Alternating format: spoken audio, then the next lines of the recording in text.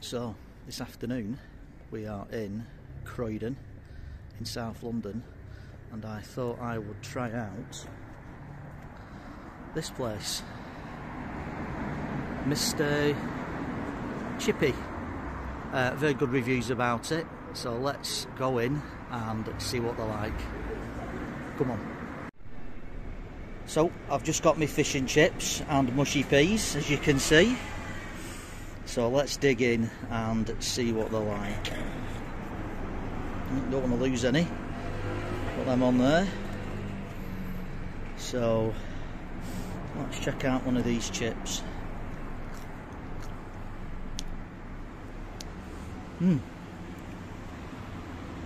Very nice them.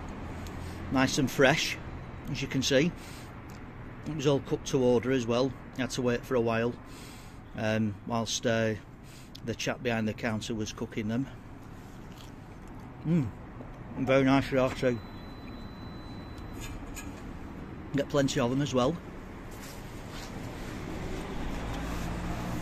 Let's see if I can find out how much they cost me. One-handed.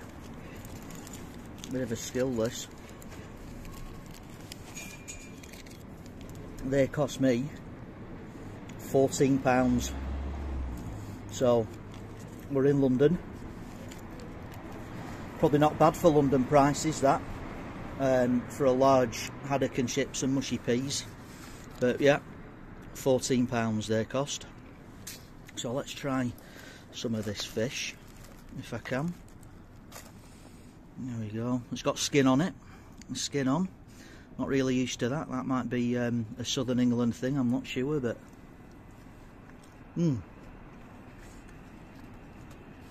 very nice that. Here's the batter. Nice and crispy. Might be a little bit greasy, but certainly tasteful. And nice and hot as well. Right, it's that hot, I'm struggling to pick it up. But nice piece of fish there, nice and flaky. Yeah, very nice indeed that.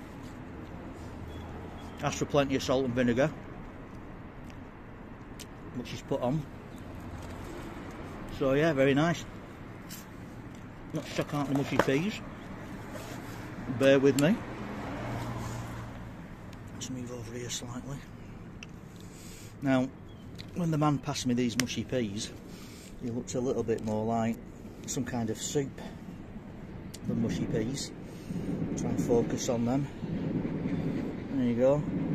Let's see what they taste like.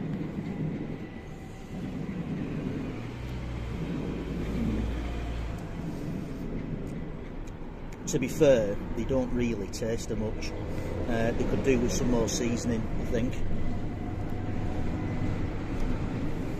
Yeah. Okay.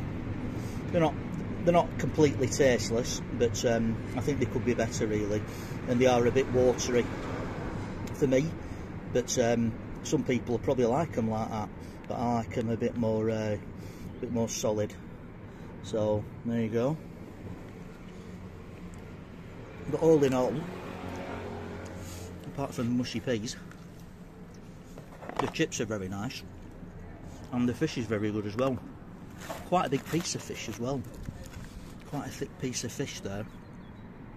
But anyway, I'll eat this, and I'll come back to you after I've eaten them to give you a full review. Bye for now. Just to come back to you for a second, just to show you the fish. I couldn't really pick it up before because it was very hot, but like I say, it's skin on. I probably could have asked for it to come without the skin, but I just didn't think about it, to be fair. But yeah, it's quite greasy as well, as you can see from the box. But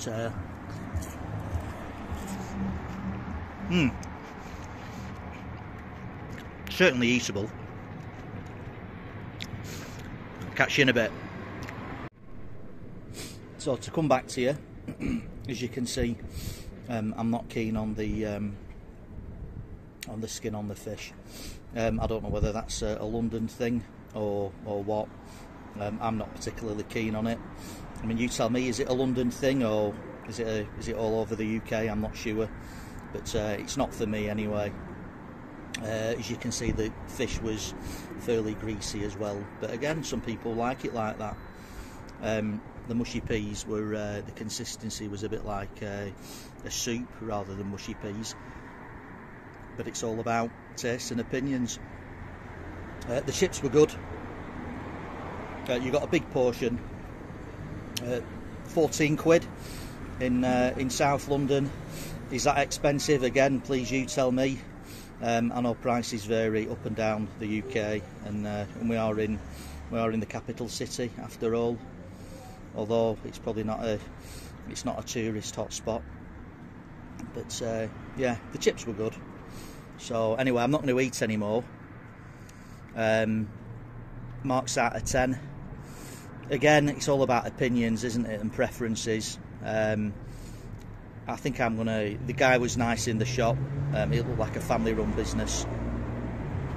Man was very pleasant. I'm probably going to give that probably about a 6 out of 10. You let me know what you thought about it. It'd be interesting to know your thoughts. So anyway, just to pan around a bit for you, I'm currently sat outside what looks like an apartment building in the middle of Croydon. As you can see, there's an apartment block going up there. So anyway, I'll stop waffling for now again. Please join me again on my next adventure around the UK, wherever that may be. Thanks very much, and thanks for watching. Bye.